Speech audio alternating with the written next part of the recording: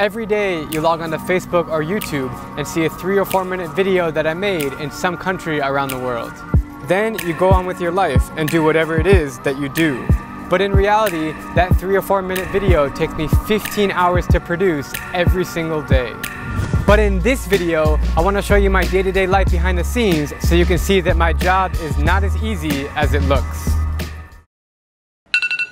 7 a.m., the alarm goes off.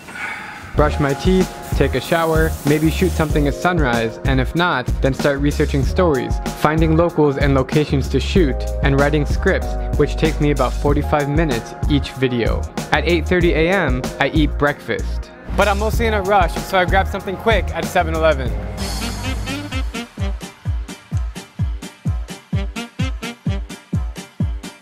(9 a.m. to 6 p.m. shooting content in random countries, meeting up with people, interviewing them, working closely with Michael to get the best shots possible.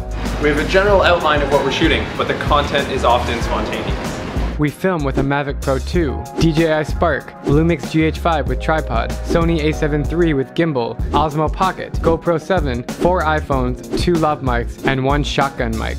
Sometimes we film 2 or 3 videos in one day. Pick up an unhealthy lunch at some point, but still working while I'm eating. 6 p.m., come back to our Airbnb or hotel room, dump all the footage, which is about 30 gigabytes a day, and we store them on these 10 hard drives. I carry every second of footage that I've ever shot with me at all times. Then I proceed with my voiceover in the room. This is how I record my voiceover every single day. Okay. After that, we hit our computers to edit the video. Michael takes the lead on the cinematic intro sequences you see, like this one.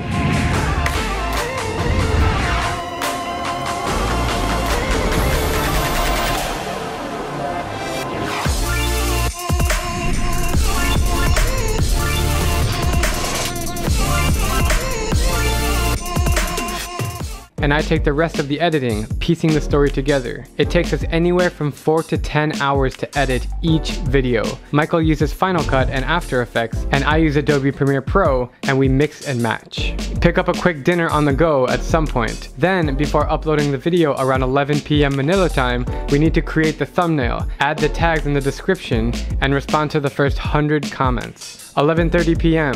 check emails, post on Instagram, speak to my manager, Skype my parents, and finally fall asleep around 1 a.m.